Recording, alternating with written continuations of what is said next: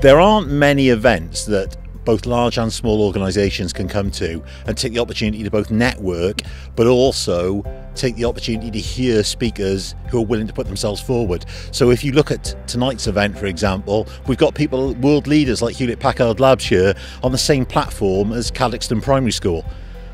Those events don't happen often. So Skillsgap's a real thing for HP. We're a very big company in the UK. We have 15 to 20,000 employees in the UK covering service delivery, everything up to research and R&D.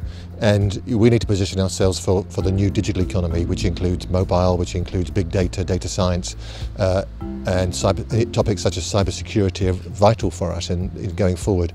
And we need our new intake of graduates to have the skills that are relevant for the future.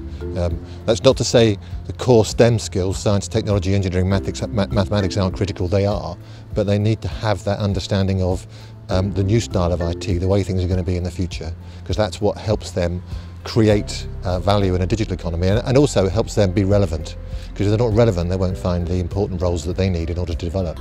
I actually think that universities, educators and businesses need to start from day one. As soon as that child has left school with their A-levels and they come into university, they start from day one working with a business. And that's the only way that you can, I feel, develop the person and the business together. We've got a paradox in if that's the right word, in universities, in that we develop courses that by the time the student has finished is out of date.